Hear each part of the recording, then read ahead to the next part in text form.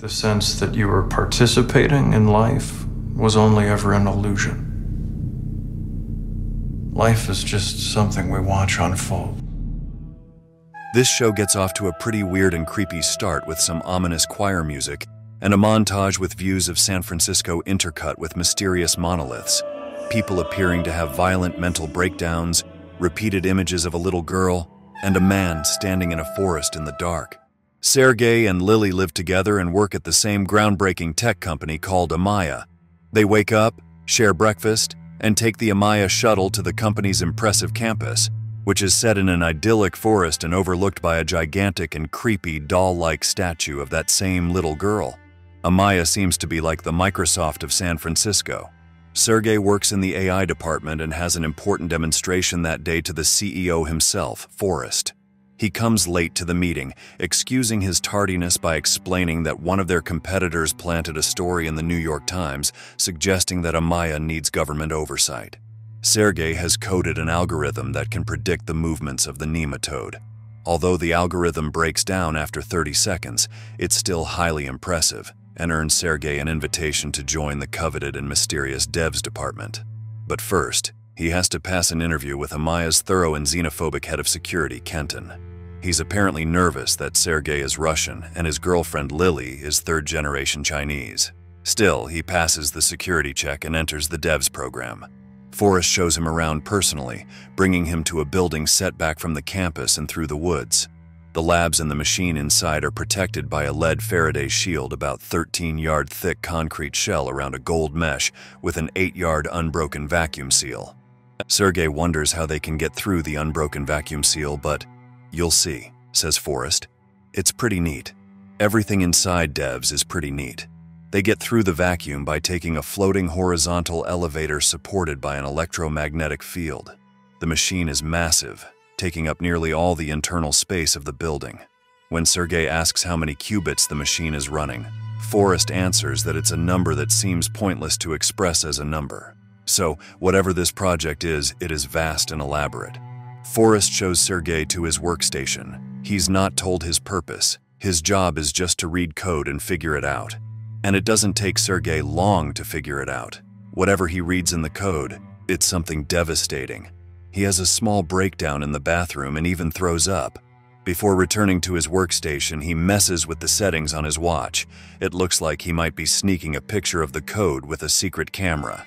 Katie, who works very closely with Forrest and was present for Sergey's nematode presentation, also works in devs. She approaches Sergey, brings him water, and encourages him to settle in and take his time. Sergey asks her if the code is for real or only theoretical. She tells him that they've run the code and gotten real results. It's not theoretical. Whatever the code is, Sergey says that if it's true, it literally changes every single thing.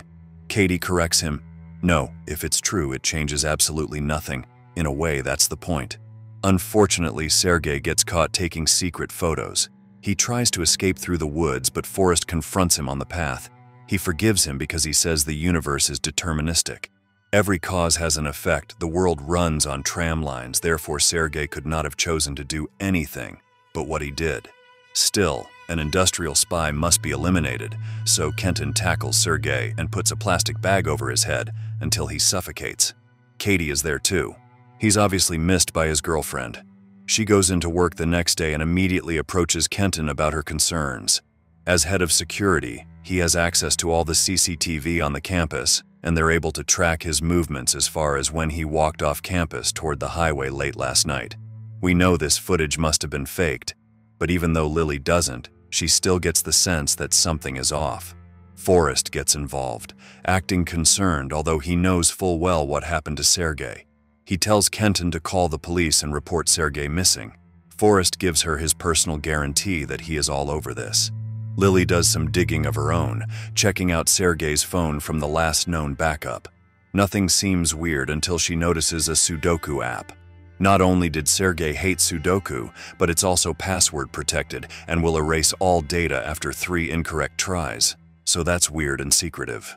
Lily seeks out her ex-boyfriend Jamie, who she left on bad terms, to ask his help hacking Sergey's phone. Unsurprisingly, he tells her to fuck off. To his credit, Forrest is upset by Sergey's death and his part in it. Katie sits with him and they talk about how, knowing what they know, it shouldn't be so hard. But what are they supposed to do? Unravel a lifetime of moral experience? Humans are hardwired magical thinkers. Take the most rational person in the world, and they'll still pray when their kid gets hurt. This is when it becomes obvious that Forrest's own daughter, likely the company namesake and mascot Amaya, was lost to him. The next morning, Lily is called in to watch CCTV footage of what appears to be Sergei sneaking back onto the Amaya campus, dousing himself in gasoline and setting himself on fire. That's clearly the end of Sergei, and Lily is horrified and devastated.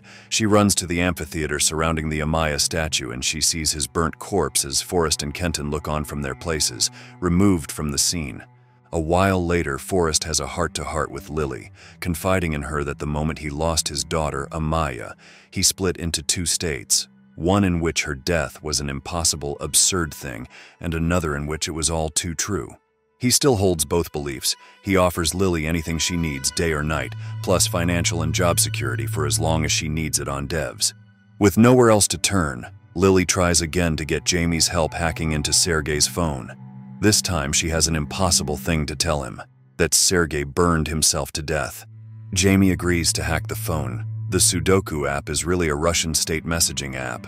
Sergei must have been some kind of Russian spy sent to infiltrate Amaya. The messages in the app are mostly requests for meetups and check-ins. Lily uses the app to request a meet, and whoever is on the other end knows immediately that it's not Sergei. "Is this Lily?" they ask. She decides to be honest with them, and they send her an address for a meetup and then delete the app and data remotely. Lily meets with Sergei's handler, a Russian guy named Anton. Sergei's job was to infiltrate devs and bring back the code. If Lily wants answers to Sergei's death, then she needs to work with Anton. He says if she wants to contact him again, move the chair away from her window and he'll get in touch.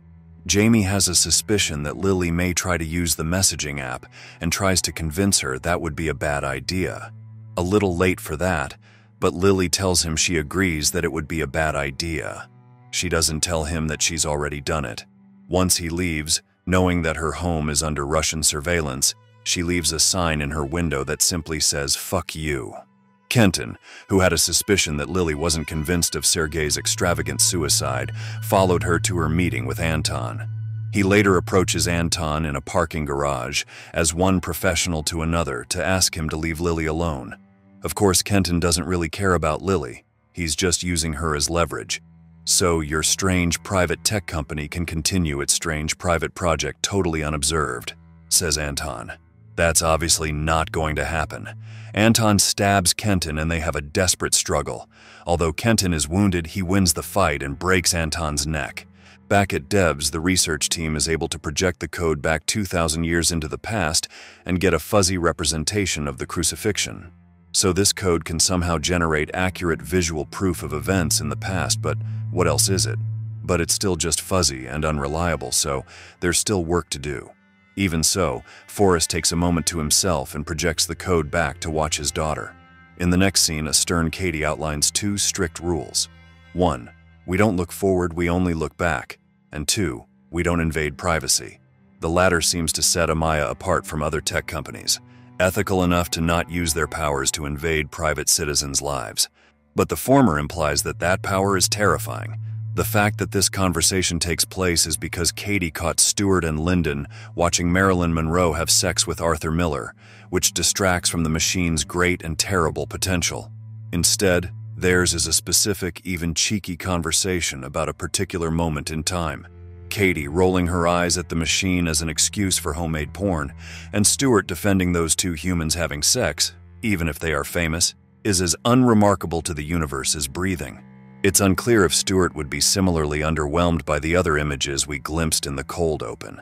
A cave person painting their handprint on a stone wall, the Emancipation Proclamation, Joan of Arc burning at the stake, Lily putting up the "fuck you" sign for Anton just the night before.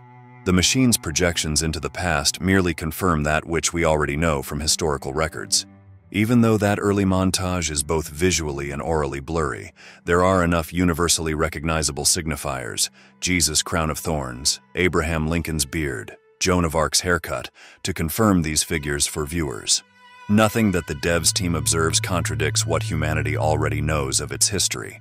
If the devs team has access to the entirety of human history, wouldn't it seem more likely that they would look back in order to answer burning questions and solve cultural mysteries? The closest we get is Lyndon fact-checking the grassy knoll. Lee Harvey Oswald did indeed do it. The point, it would seem, is to provide clear enough confirmations of past events to prove that the machine is legitimate. Despite Katie's insistence, looking forward would seem to be the intention for future applications of the machine. And Stewart's scoffing implies that they at least believe Katie is already breaking her own rule. Speaking of, Forrest is purposefully vague with Lane, a visiting senator, when she demands to know what Amaya is working on with no government oversight. "We're using our quantum system to develop a prediction algorithm," is his exasperating response, followed up by a similarly superior non-answer about whether it will rain tomorrow by saying, "Doesn't look like it." That makes it clear that he doesn't take anyone else's concerns seriously. While the senator rhetorically asks if the fate of America is trivial to Forrest, it's clear that that is exactly the case. Amaya has shoved all its tech competitors out of the market and is operating beyond government control, all to fulfill Forrest's singular plan. And so long as he continues to donate to Lane's campaign, she'll take those half-explanations and figure out how she might be able to benefit from Amaya's quantum futures. And that's where Lily comes in. Despite Forrest telling her to take as much bereavement leave as needed, she's back at Amaya quickly enough to make her supervisor, Anya, and friend, Jen, worry about her well-being. Lily seems to confirm that anxiety when she confides in the two about conspiracy theories involving the government and larger forces possibly faking Sergei's death. When they escalate the situation to Kenton, Lily suddenly begins spiraling into a panic attack involving Fibonacci sequences and something that happened in Brooklyn. And next thing you know, she's on the ledge outside Kenton's office, staring down at Forrest and Lane on the ground. Kenton talks her down. As Forrest's muscle, who nonetheless is smart enough to clean up after himself, Kenton seems to have been let in on some of the bigger picture. He knows there are tram lines to maintain. Interestingly, Forrest scolds Kenton about the Lily incident, saying, "That was very close. It nearly fucked the universe." And Kenton is the one to remind him about tram lines, even if he doesn't know what it would mean for the universe to be fucked. While Kenton was distracted, Jen did her own bit of spy work and copied some data from his computer onto a flash drive, because it turns out that she and Lily were on their own plan from Lily's first steps back onto Amaya's campus.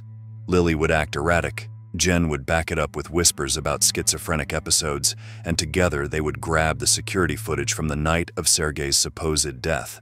The two, driving back to San Francisco, burst out in relieved laughter, telegraphing to one another, "Can you believe we actually got away with it?" Despite Kenton's belief that they can weaponize Lily's supposed schizophrenic diagnosis against her, she doesn't seem worried. She got what she needed from Amaya and doesn't appear eager to return anytime soon. What she gains from that charade involves climbing back through poor Jamie's window and begging for his help. At least she has enough self-awareness to acknowledge it when he says, "You want us to watch the man you left me for burn himself to death. That's transcendently weird, Lily." Weirder still is the discovery that the footage of Sergei setting himself on fire was doctored. Specifically, someone copy and pasted the same digital flames, which is easy enough to spot once Jamie keeps pausing and replaying the footage. Could the folks at Amaya be so arrogant as to think no one would notice their shoddy VFX? Was this a mistake from non-programmer Kenton, who otherwise seems so fastidious when he's actually dealing with flesh and blood targets? At any rate, Lily gets an answer. The body is real.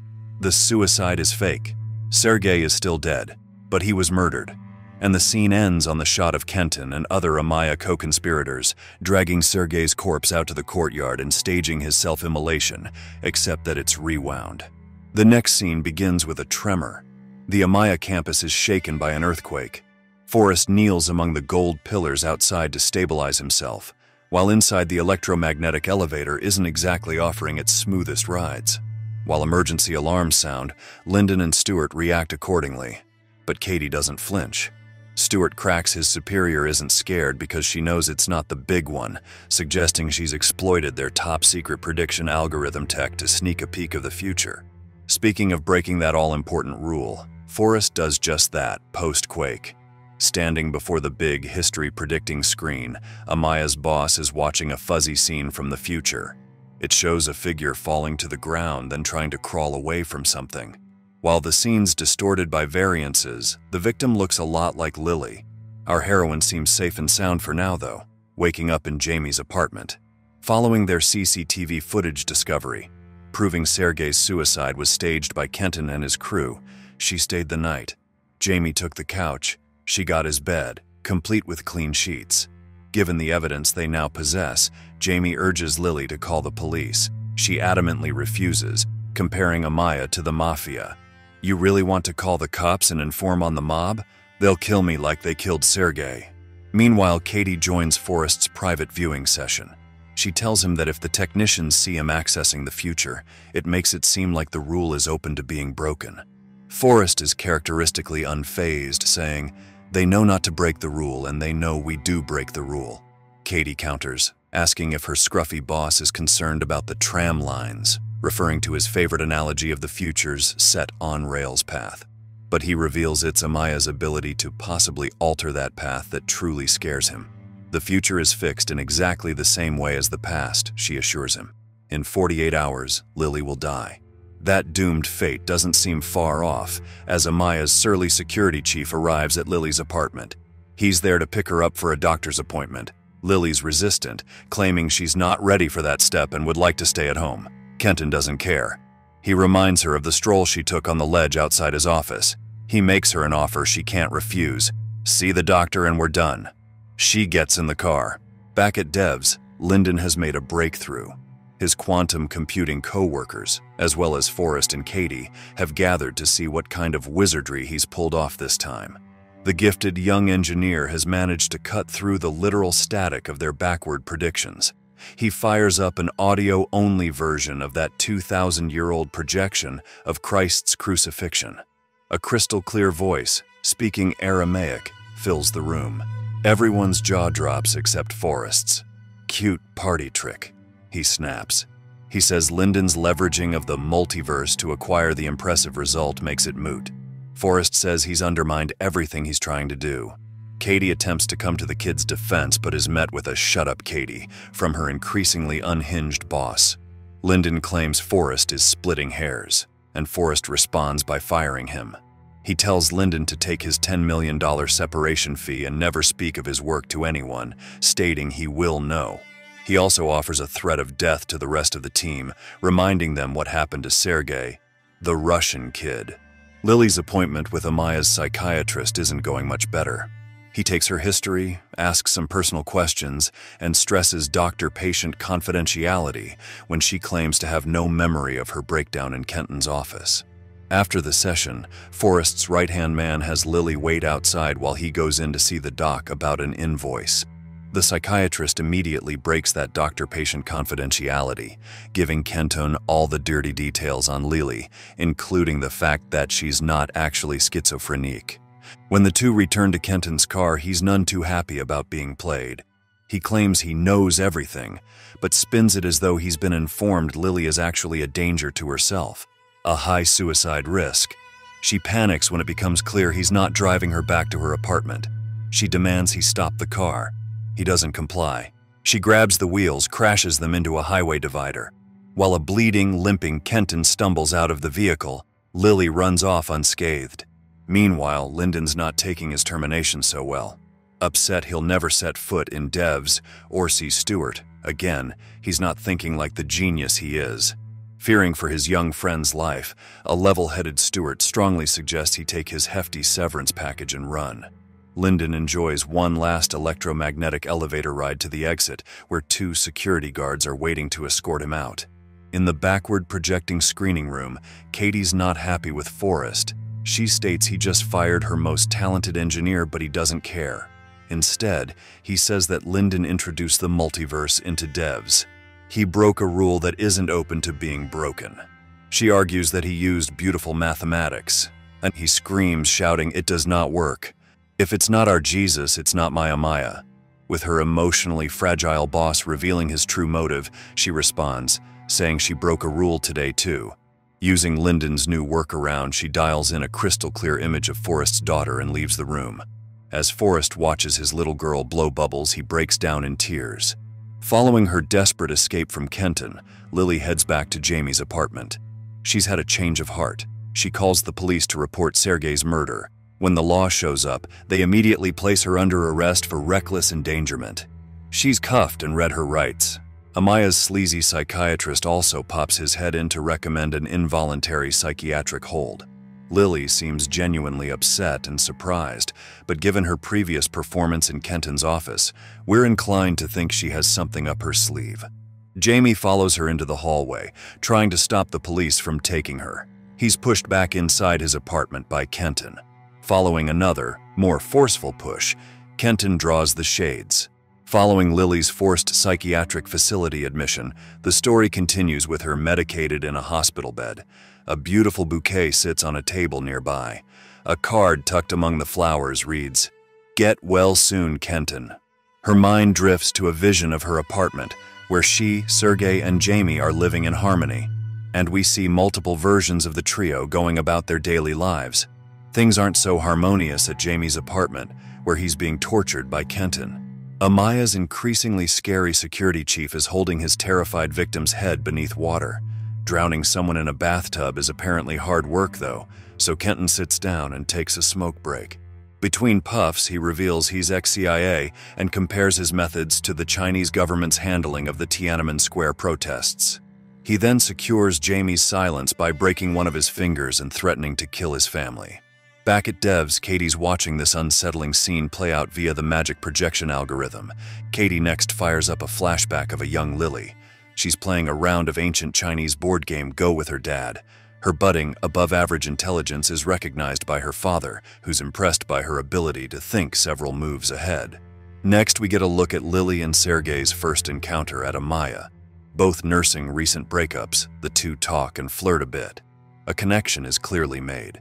Meanwhile, Jamie's not doing so well post-breakup, sadly viewing happy couple pics of Lily and Sergei on Facebook. Back at Lily's apartment, she and her new boyfriend are watching a movie before Sergei pauses it and they both confess their love for each other. Bored of stalking other people's pasts, Katie dials into her own college days. She's got a front row seat at a lecture on quantum particles. Several rows back, Forrest and an associate secretly watch as Katie calls out the professor's dualist bullshit. Following a, "Are you fucking kidding?" she calls her impressionable classmates dweebs, then bolts for the exit. Multiple versions of the frustrated Katie head outside. Forrest catches up with one and recruits her for a future position at Amaya. The next big screen flashback digs into Dev's true purpose, which is creepy. A dead rodent lies at the center of a sort of tech altar, surrounded by a mantle clock, animal skull, flower, feather, and a sugar cube. Forrest looks at the items, each sitting on a different point of the hexagonal surface, while Katie, Stewart, and Lyndon extrapolate inwards on computer terminals. Dev's central computer glows and hums. The selection of seemingly arbitrary items appears to be scanned into a computer by robotic tendrils. Whatever unholy experiment they're attempting works, Forrest encourages his team to keep going. We then see a tender moment between Forrest and his daughter. The Amaya founder comes off more doting dad than sociopath CEO as he reads his little girl a bedtime story. Fast forward to the next day, where Forrest sits on his porch. His wife calls, she's on her way home. As they discuss the evening's dinner plans, Forrest goes out to the street to meet her and Amaya. While they continue their trivial chat, her car nears their home before another speeding vehicle collides with it. Devastated, Forrest pulls the headphones from his ears while slowly walking toward the horrific wreckage. As he approaches the intersection where his wife's Honda was crushed, another version of his life plays in the foreground. The vehicle safely parks. Forrest removes Amaya from her car seat and his better half exits with a smile. Sadly, this isn't the version of the multiverse Forrest is living in. As he arrives at the overturned car, several, less deadly versions of the accident play out behind him. A tearful Katie watches this pivotal moment back at Dev's, then tunes into happier times, when they were attempting to reanimate a dead rat. Forrest and his second-in-command discuss the implications of their work. Katie posits that her boss is using Dev's to put himself on trial for Amaya's death. If their experiment works, determinism precludes free will and Forrest is absolved. If not, he's guilty or, as he corrects, damned. They push forward with the test without the rest of the team. The mouse springs to life on the computer screen, despite still displaying full-on rigor mortis on the slab. Returning to the current universe, Jamie's undeterred by Kenton's threats. On the phone with his father, he arranges for his family to leave town for the foreseeable future. Kenton's making some critical moves as well. Back at Amaya, he's requested a sit-down with the boss and Katie. He threatens to bring them both down if they attempt to throw him under the bus. He also warns Lily is still a threat. On the Wayback Machine, Katie watches another of young Lily's formative moments. The future encryption engineer is at the hospital visiting her dad, who drops some ancient Greek wisdom on her. No man ever steps in the same river twice because it is not the same river and he is not the same man. Later at home, teenage Lily seems to ponder the proverb over the board game she beat her dad at earlier. This vision morphs into a more familiar one, Lily lying on her back, gasping her last breath. The next scene, however, shows Lily in slightly better shape, zonked at the hospital but still alive. And things are looking up. Jamie slips into her hospital room via an unlocked window. His hand is bandaged from his talk with Kenton, and Lily is groggy. Still, the two manage to sneak out of the facility unnoticed. The scene ends back at Dev's, where Katie smirks while watching their escape unfold on the big screen. A few days later, we see Stuart heading home and finding Lyndon waiting in his camper. They talk about Forrest's machine, and it's here we learn the truth about what he plans to do. Forrest wants to revive his daughter and bring her back from the dead. Meanwhile, Lily wakes up in the motel where Jamie calms her down. They discuss what to do next, and he suggests going to the media. When she turns this idea down, they eventually settle on going straight to the root of the problem and visit Forrest's house. Katie happens to be there and she convinces Forrest and Jamie to head outside so she can talk alone with Lily. Outside, the duo get talking, and it turns out Forrest had no knowledge of Kenton torturing him and apologizes for what happened. The conversation soon turns to that of loss and trying to come to terms with it. Ironically, Forrest and Jamie have more in common than they first thought. At the same time, Lily and Katie talk about Sergei and what happened to him. Katie tells the truth and admits that Kenton killed him, but they covered it up. After dancing around information Lily already knew, she eventually asks just what Devs is. This prompts Katie to talk about reason and mention there are no random instances. After this home truth, Katie turns her attention to the future, where she admits that a fixed point in time, 21 hours from now, shows that the future is lost, and this may be the point where cause and effect disappear. Lily hears enough and walks out the door. As she does, she spots Jamie playing frisbee with Forrest, but they drive away while Kenton watches this unfold from afar, sneering in disdain as he mutters, "So you're all buddies now." Jamie and Lily head home together, with the latter calling Forrest and Katie insane. Meanwhile, Forrest, in bed with Katie, calls them brave for heading into the eye of the storm. The two reveal their feelings for each other. Arriving at her apartment, Lily invites Jamie to stay in her bed instead of sleeping on the couch. She admits that she didn't know Sergei, and all that happened since he died was for nothing, for something that wasn't there. Lily says to Jamie, "I know you, so stay in my bed." Then the two begin kissing as the scene ends. The scene continues with Lily and Jamie in bed together talking about mundane things, including the dishwasher and getting a cat. At the same time, Forrest and Katie begin their day, with the familiar multiple instances of Forrest and his daughter playing out again in the street. Back at Dev's, the group look upon their marvelous project and realize it's finally finished. Stuart speaks up on behalf of the team and talks about this box with infinite possibilities.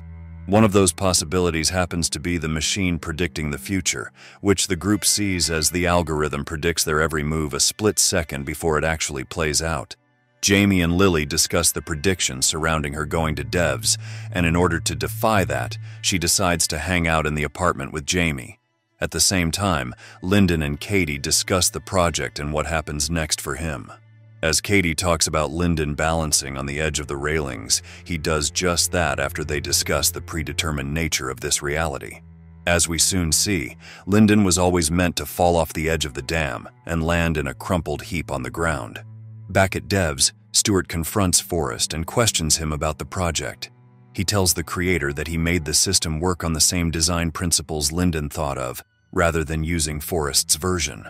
While Forrest stews in this revelation, Kenton arrives at Lily's apartment and shoots Jamie in cold blood. Lily tries to outsmart him, but it's too much.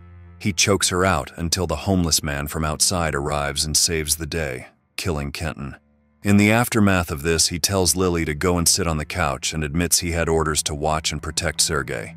When that failed, he made it his mission to protect Lily.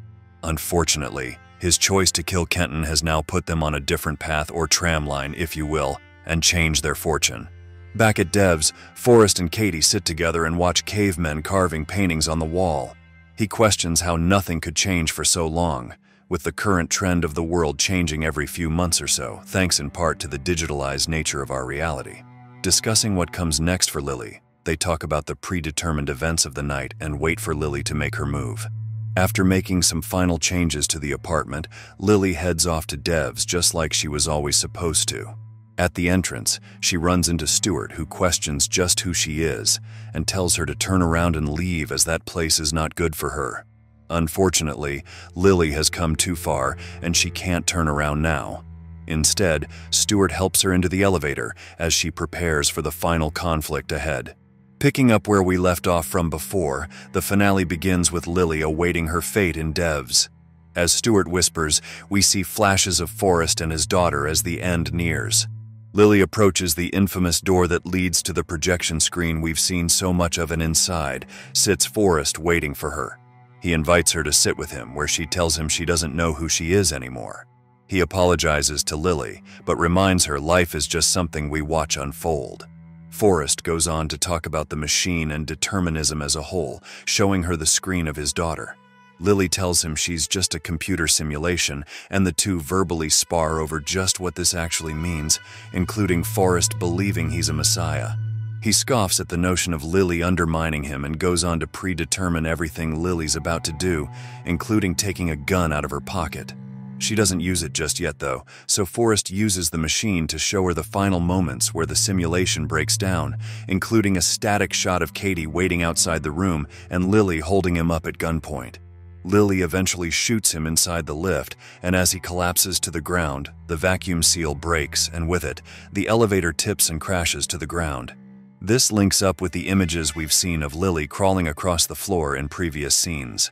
As they leave the room for real this time, Lily holds Forrest up at gunpoint and leads him to the elevator just like in the previous vision, only she instead throws the gun aside and doesn't follow through with the prediction, calling him a false prophet. Unfortunately, the lift still falls and kills them both as Stuart decides to send the elevator crashing down by hitting the emergency button. Katie watches this unfold in horror and asks Stuart why he did what he did. "Don't blame me, Katie. It was predetermined," he says before walking away.